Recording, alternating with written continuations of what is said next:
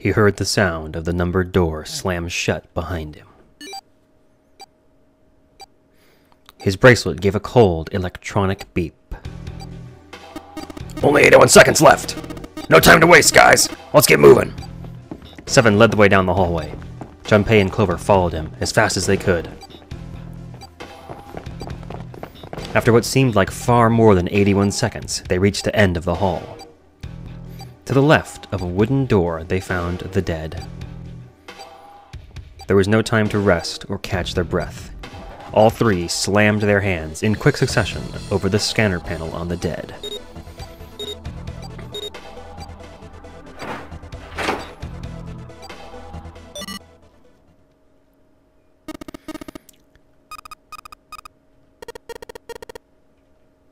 Still trying to catch his breath, 7 leaned heavily against the wall. It stopped. It stopped. His smile seemed forced and a little crooked. This is the second time we've gone through one of these numbered doors, but you never really get used to it. He stood up straight, no longer out of breath, and wiped some of the sweat from his head and neck. Clover smirked at him.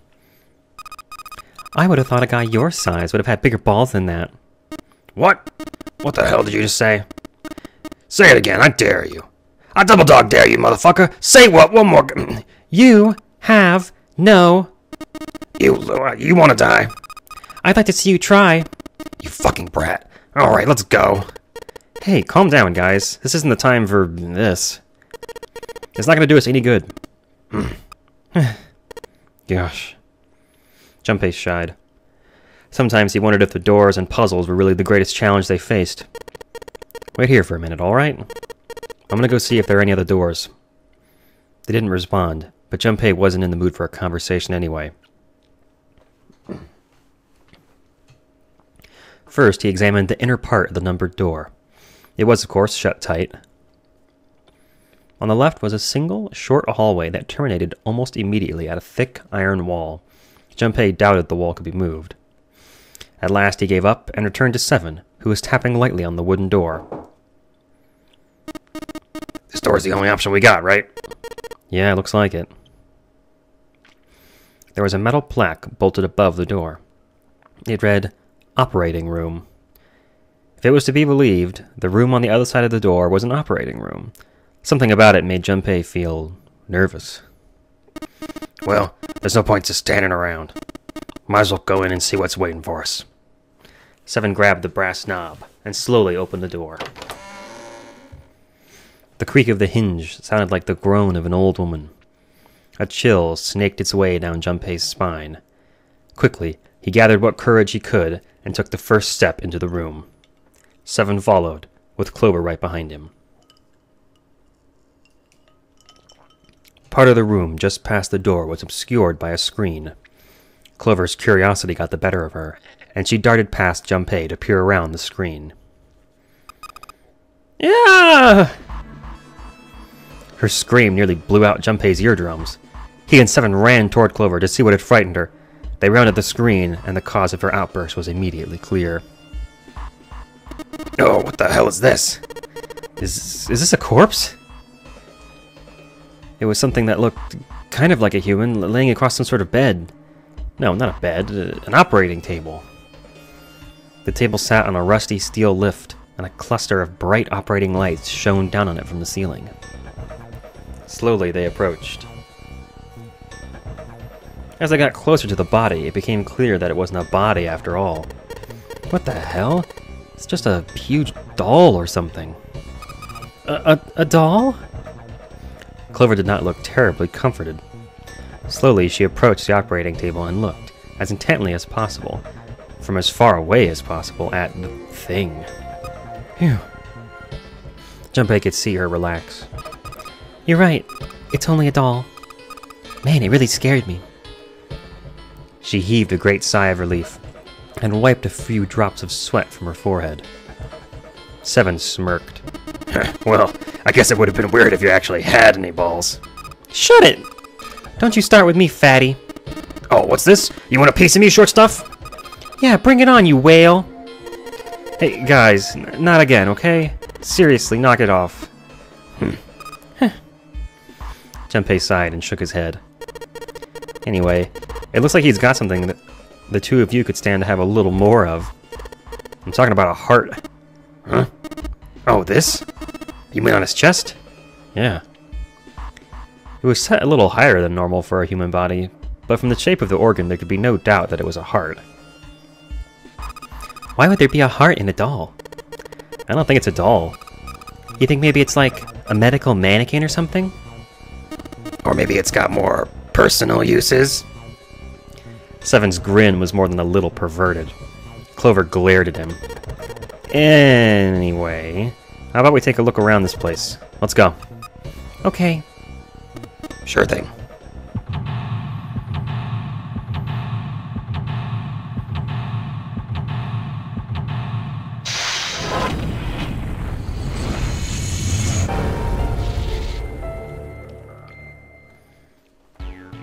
Welcome to the operating room.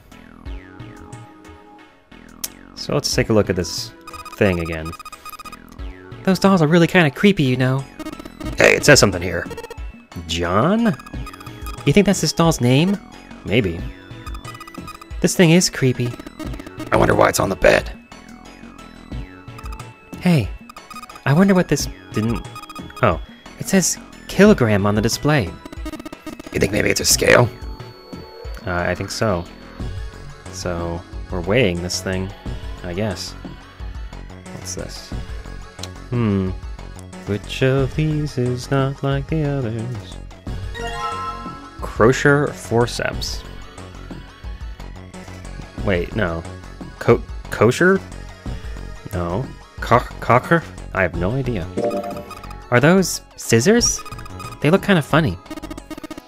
No, it's probably a pair of kosher forceps. Surgeons use them during operations. They can hold blood vessels shut, keep tissue out of the way. We can use it to pull stuff out of small holes or something like that. Seven thinking of clever uses for items. Voila! Another medical mannequin? From the looks of it, this one's a chick. She has a name too. Lucy. Poor thing. Looks like Miss Lucy only has a head and a left arm. Maybe we're supposed to gather all her parts? Could be. I don't see any more sitting around here. What's this thing? It's got these short iron legs. Maybe it's a heater. There's nothing inside it. Well, nothing for us to use at least. Ah. A fake chest. With what is presumably a slot for a heart. Ew, that's gross. This is the chest. It's a woman's chest. The heart's gone, but it's pretty hot. If that kind of thing turns you on, Seven, you're a real creepo. Unacceptable. There's a lot of different kinds of medication. It's hard to tell them apart. There are a whole bunch of bottles on the shelves. They all look like medicine. They've got labels, but they're all big medical words that I don't understand. Maybe you're supposed to heat something on that gauze. Heat something like that gauze to kill the bacteria. There's a boily thing over there. There's nothing on the lid or in the drawers. Nothing much there, huh? How about this table? Okay. We have a scalpel. Oh my god, are we gonna have to... This is starting to look like Saw. We're gonna have to cut a key out of somebody's stomach. Oh my god. We have too many pieces of surgical equipment for my comfort. A scalpel that's not rusty. Seems like it was put here for a reason, huh? You think it's telling us to cut something? Yeah, I do.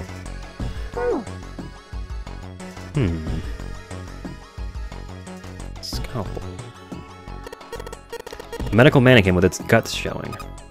Ew. Gross. Hey, Junpei. There's a slit in this thing's chest.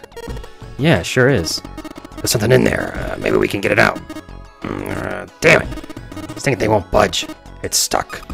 Well, I guess you can't use force on this one then. We need something small that can fit into that little hole. Like forceps. It's... a lung? So we took the organ thingy out of the chest thingy. It's a lung, not an organ thingy. Huh? This part here on the back? It's all rubbery. You're right. So... It's a fake organ, of course it'd be. Wait, what's 7 grabbing it for? Hey, it feels like there's something in here. You think we can cut through the rubber part? Sure we can. Let's try cutting this organ with a scalpel. Oh my god! We cut a key out of somebody's lungs. Now I just need to find out what's locked. That would seem to be this area. We can go around these panels. Oh, apparently this door was locked. Awesome, it's unlocked! What is... hang on. What does it say? It's a chemical closet. Okay. Lots of stuff here. Hmm? Something stinks. Is it coming from this bottle? It says NH3. Well, of course that stinks. It's ammonia. Oh. Hey, Junpei. You think there are any slugs on this ship? Huh? Well, if there are, I was thinking we could put salt on them. What's she pointing at? The label states NaCl. Salt, huh? Do you think 7 will shrivel up if we put salt on him? Hey, you say something? Oh boy. What is this? There's a note on the table. Iron equals 1, salt equals 2, water equals 3. Carbon dioxide, question mark, ammonia, question mark, ethanol, question mark. What do you think this is a hint for? Maybe it's something to do with this box? This thing won't open. Is it locked? You probably need to put in a passcode. I mean, geez, they've even got a keypad on there. How much obvious can you get? I can only enter 3 numbers. Oh, and now it's telling me how to use a keypad again. Let's give it a shot. Oh, no. Well, I tried everything I could think of. Oh, what is this? Blue liquid. Okay. Listen, there's something inside that bottle. Why don't you try pouring some out into the cap? Can't see any reason why not. What's that? It's bright blue. Do you think it's alien blood? Where the hell did that come from? Then what do you think it is, 7? I don't know, some kind of special bath soap? Ugh, what a boring guess. Is there another one here? Red liquid. I'm just gonna skip the text for them saying, oh, it's red. What is this again? Iron, salt, water. So now you gotta think. Okay. What is iron? What is salt? What is water?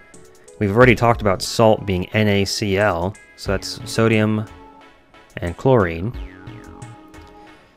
So we've got 2 things in that. Sodium and chlorine. Iron is just one thing, just iron. Water, H2O, well that's 3. 2 H's and an O. Okay. So now we gotta test our knowledge here.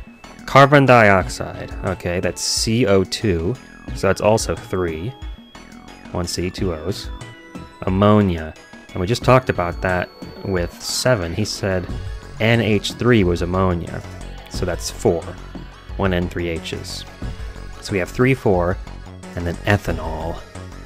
We don't know what ethanol is. Well, look at the first line. Maybe question mark represents a number. We gotta figure out what ethanol is. Oh, good stuff. Let's go for a drink. What are you talking about? I'm talking about that bottle.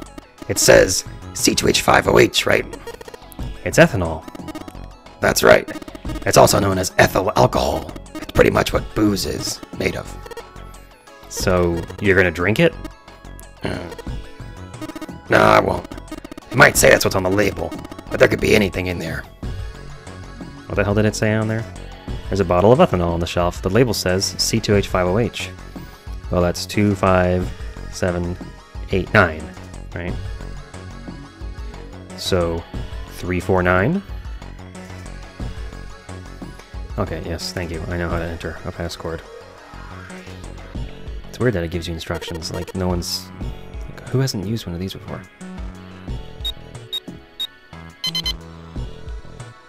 Heyo! Oh! That's an arm. Hey, can somebody give me a hand? Nothing? No one? Alright. What is this? A heart! Oh, hey, look at that. That looks like it could go here. No? Okay.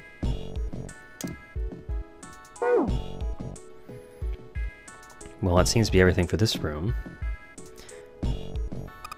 You think we should go back? Yeah, I think that's probably best. Clover nodded and they left. And left. Junpei was about to follow her when he realized Seven wasn't following suit. Hey, Seven, what's up? Oh, well... He looked up at Junpei distractedly, and then back down at the brown bottle he held cupped in his large hands. What's that?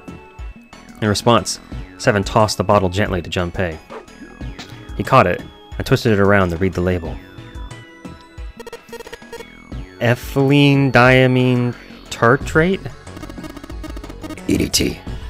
It's tartartic ethylene diamine. What kind of medicine is that? It's not medicine. I think it's an industrial strength detergent. Why would they have something like that here? Well, probably to clean stuff up. Clean what up? Fuck if I know. Still, it looks like it's cleaned my brain up. Junpei looked up from the bottle. You remember something? Seven nodded slowly and spoke. Well, I remember a story about EDT. It happened about 50 years ago. There was this factory, somewhere in America, making big old EDT crystals. They were making it to sell as a industrial strength cleaner, like I told you before. But a year after the factory started up, something strange started happening with the crystals they were building. Water molecules started attaching themselves to the EDT crystals. This made them into a sort of mutation of the original crystals, called a hydrate. Once the crystal turns into a hydrate, though, it's useless as a cleaner. The factory had to just dump the crystals. As a hydrate, they were useless. But it didn't end there. After that day, the same thing started happening in EDT factories everywhere, even ones nowhere near that first American factory. They'd been making crystals the same way, with the same materials and the same equipment and environment. But now, all of a sudden, every single crystal they formed turned into a hydrate. In fact, ever since that day, no factory anywhere has been able to make a pure EDT crystal. Even in EDT research done years before, they'd never gotten a hydrate. But after it happened at the first factory, it just spread. it was like... Man, how do you say it? You mean like it was infected with a virus or something? Seven shook his head. No, not like that. It spread like wildfire. It showed up in labs that were completely isolated from the rest of the world. It even started happening to crystals that were completely sealed up. It doesn't seem like it could have been a result of this stuff coming in contact with some of the samples. Then... Well, I guess it was some sort of information. Like, the crystals were transmitting this information all across the world somehow. What information? How to make a new crystal. Something had to tell the stuff how to do it, right? Like, it just whispered to the EDT in the tank, hey, if you do this, you can take in water molecules.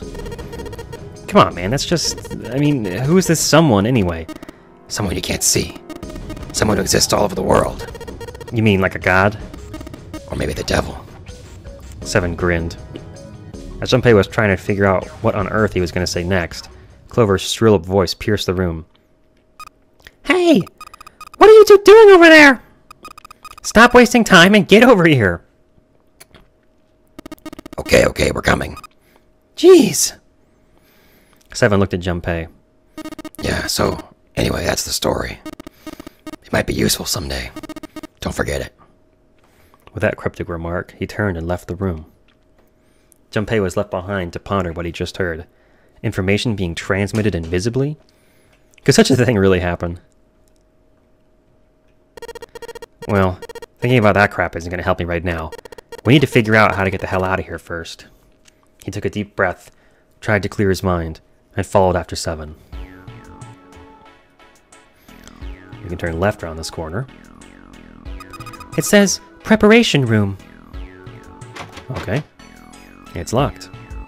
I guess we aren't prepared. Okay, let's see. We've got some body parts here. Let's, This bed doesn't look very comfortable. Lucy's head and left arm are sitting on the bed. Maybe something will happen if we gather all her body parts. Can I put... I can't put them down yet, I guess. Some kind of device attached to the bed. It says kilograms on the panel. Is this a scale? Let's examine the other body again. Okay, I don't need to talk about operating tables. Thank you. A creepy medical mannequin is lying on the bed. Apparently his name is John. Huh? There's some kind of lid on this thing. Why don't you try opening it? Can't. There's no handle. I can't get under it with my nails either. I can give you a hand. Oh, I'm just kidding. Maybe it's locked? Something that looked like it could be a scale. It has something that looks like a lid on the front of it. We can't open it. What am I missing here?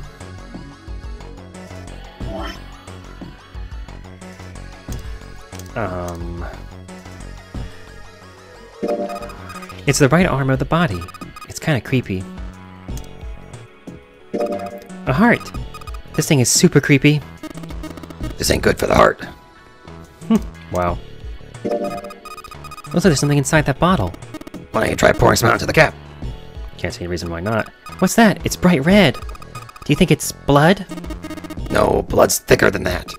Then what is it? Beats me. Oh, I'm so dumb.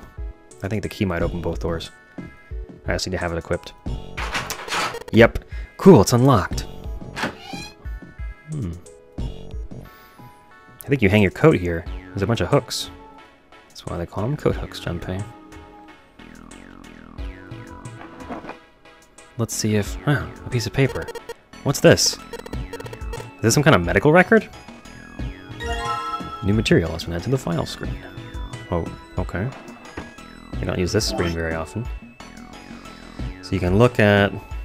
This is like partially tutorials. The medical record, here we go. John and Lucy. And apparently their weights. Interesting. I'm sure it'll be useful eventually. What the hell are you doing? Don't you want to get out of here? But I'm tired. It's locked. It won't even budge. Do you think this is the exit? And you can't have... Do I not have... What? Wait. How do I not have any items equipped? Oh, my keys apparently used up. It's like stuck in the door or something. It's just gone. They could have explained that a little better. A sink. The doctors and nurses probably washed their hands here before an operation. Nothing suspicious here. Some lockers. Damn. It's not opening. Locked, of course. The blue plate on here seems a little suspicious, though. It's locked. They're lockers. This is interesting. Hello. I feel like I'm playing Myst.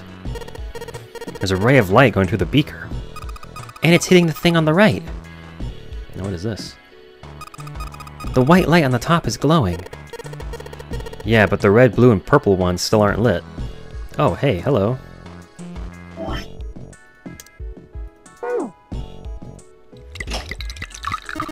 Hey, the blue light turned on. And I heard a noise. It sounded like something unlocking. I guess I'll just pour that back in. Heyo. Fake left leg. Alright. I think we know what to do next. The red light's on now. I think I heard another noise.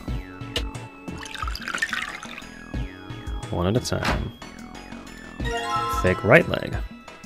I'm getting a lot of body parts here. Now then.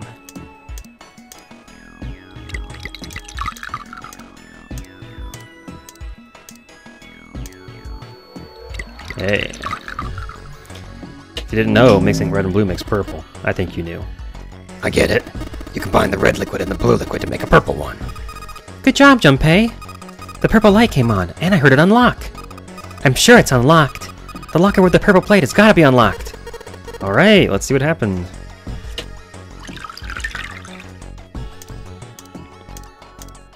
Do I just have... Yeah, I just have purple liquid now. No unmixing those. Fake stomach. God, it looks like a nose pass. Gross. So, how much of a body have we got here? Torso, legs, a left arm. All we don't have is a head and a right arm. I think I know where we can find some of those. Alright. An old hard bed, yes. Okay. So we've collected the 6 parts of the medical mannequin. So the ones we've got must be for Lucy, right? Yeah. Seems like it. Well, I say we give Lucy her parts back. Any objections? Nope. Agreed. Alright, let's get started. Combine! You watch too much anime, Junpei. Hey, nothing happened. That's odd. Maybe it's the wrong weight? Wait. Yeah, well, you know there's a scale on the side of the bed. Maybe we need to get the scale to a specific number. How are we gonna do that? I think we're supposed to swap her body parts with John's. Oh. Let's give it a shot. Operating instructions. Oh yeah, so they give you a special interface for this. So you don't have to walk back and forth between these tables. And now we want... Let's see if I remember how to do this. Well, that'll do it. You just gotta swap everything except for the arm. That's permanent. Junpei, I heard something. It came from John's operating table. We better check it out.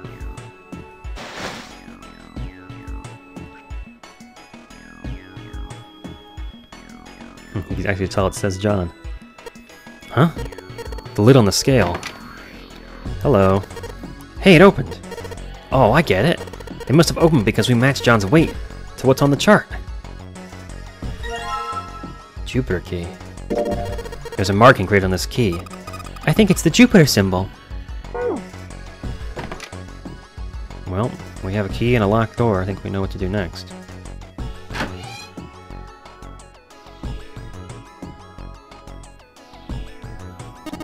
Hey, hold on. Junpei stopped, about to put the key into the doorknob. What's up? Where's Clover? Huh? Junpei turned around. Clover was nowhere to be seen. God damn it, where the hell'd she go? Okay, hold on a minute. I'll go get her. Sure thing. Junpei left Seven at the door and headed back to the operating room. He found her, standing next to the operating table. She was staring at the mannequin. Hey, Clover, what's wrong? Come on, let's get out of here. She didn't respond. If she hadn't been standing up and breathing, Junpei might have thought she was dead. What are you doing? Did you want to come back in here and say goodbye to John? It wasn't the best joke, but it was something. An attempt to lighten the mood. Clover didn't laugh. She stood, stock still, and said nothing. Hey, Clover, can you hear me? Perhaps it was something he'd said, or perhaps it was something else. Suddenly her mouth opened and she whispered in a dry, dead voice. My brother might be dead. Huh? That's why we couldn't find him. If he's dead, I'm gonna be next. Suddenly the operating room felt very, very cold. What are you talking about? What's wrong with you? He gave her a small shake, but she still didn't respond. The silence grew heavier. Let's just get out of here. We've got the key, let's use it. That cool with you? Clover nodded, almost imperceptibly. Still, Junpei was glad to see she was at least somewhat responsive. He put his hand on her shoulder and guided her to the preparation room. As they arrived at the door, she suddenly stopped. I'm sorry. What was this? Why was she apologizing?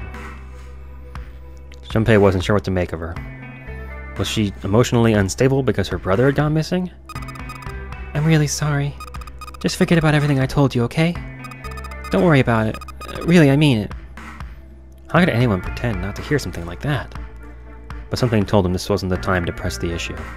Junpei gave her the warmest, kindest smile he could manage. "All right. Thank you." Her smile was weak. It was almost painful to watch.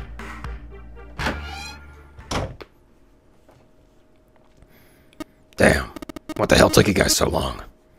Seven looked up as they walked into the room, clearly irritated. You playing doctor out there or something? Maybe. Jealous? Seven avoided answering the question. They stood in front of the door. Junpei took out the Jupiter key. "All right, I'm gonna open it now. Is that cool?" You don't need to keep asking. Just do it, alright? Fine then. He slid the key into the keyhole and turned it. He felt it unlock.